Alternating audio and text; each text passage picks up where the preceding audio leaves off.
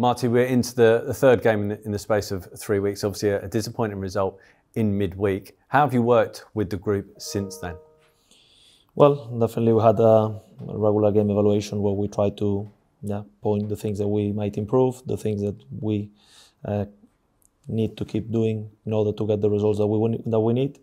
And it's not so much time that we can spend on the training pitch because it's the third game in a week. It's about recovering, but definitely working with the players who are available in the pitch to make sure that we prepare the game in the best conditions. Then tomorrow will be a good game preparation, and then towards Leeds.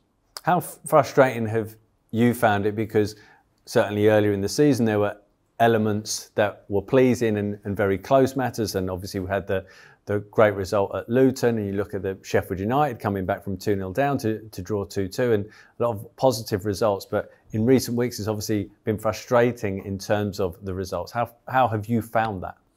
Yeah, it's always difficult when you go through a period as we are going right now, but I think it's very important to keep the belief on what we are doing, to make sure that we work harder every day until it works. We've been talking a lot with the players about the mental part of it, because we know that usually there is a connection between confidence and results. So the more it takes to get that win that we really need, obviously the confidence gets affected, but we need to understand what are the basics, what are the main things that are important to get our performances right. And from there, keep working, because we believe that we can get the results that we want. As you've said, you have regular meetings with the players individually, in groups, as an entire group. What's the feeling from the players at this moment? There is a frustration, especially because we came from a good performance, I would say, not the best result, but a good performance against Sunderland.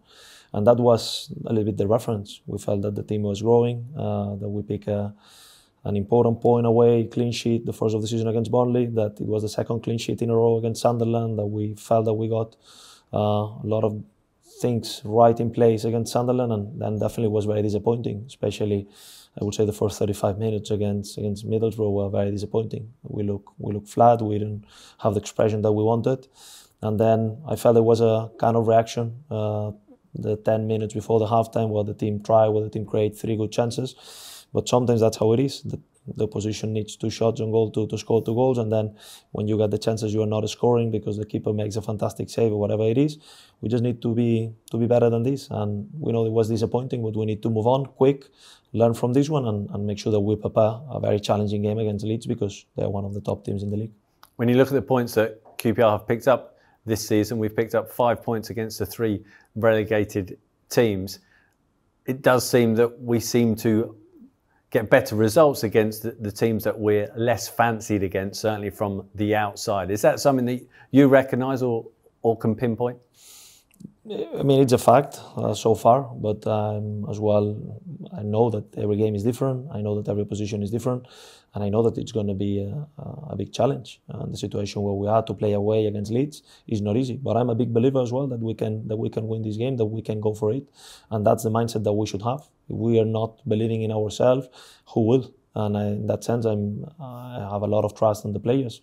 We need to make sure that we do the right things, that we understand what are the key parts of our performance that can give us this stability that we need, and from there grow into the game, because we know that Leeds has a lot of talented players, that they have attacking quality, that they are a team that they are conceding not many chances against, so they have been very dominant so far.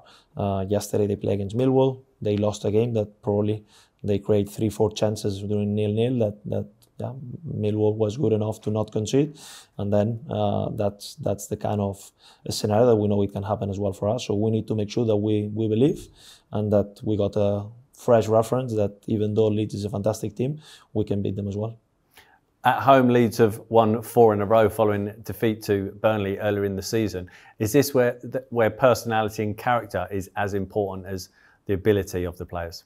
Yeah, in every game where we are right now, this character, this personality is very important, and of course to face all this adversity, we cannot just be thinking about it all the time. But it's a fact that we have 10 injured players, which is extremely high amount of players, and we need just to face this adversity in a way that we accept that's the reality, and feeling sorry for ourselves will not help us to get the points.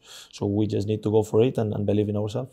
There's no team in the country who wouldn't be impacted by that amount of injuries. How are you dealing with that in terms of that adversity and that challenge? I try to not spend more time than what it needs to be. I feel very sad for the guys that we are missing, because they are the first ones that really want to help the team, that really want to play football. It's the worst thing of being a footballer when you're injured. And of course they are desperate to contribute and to help the team. But the reality is that if they are not available, we need to support and to believe in the guys who are available. And that's what my job is, to prepare them the best way that I can. And just on that, Ilias Chair obviously came off in midweek. How is he? Yeah, he was not very good after the game. He had a lot of pain in the knee, and today we went through some tests, and yeah, I think that we will know more during the evening about the length of the injury. But yeah, it looks like there is some knee affection there. And we know that Karim Dembele is out for several weeks as well. In terms of the injured group, who is closest to returning? Obviously, we know Liam Morrison is back and available. Yeah, I would say that perhaps we need to make some last tests with Ashby. Let's see how it works tomorrow for him.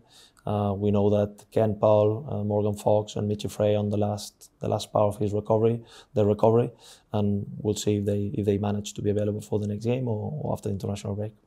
Okay, and just finally, more than 1,300 QPR fans are heading up to Leeds. Outside of QPR, there is people who would expect it to be a win for Leeds United, but certainly those 1,300 QPR fans are travelling up in hope and to support the team. How key are they?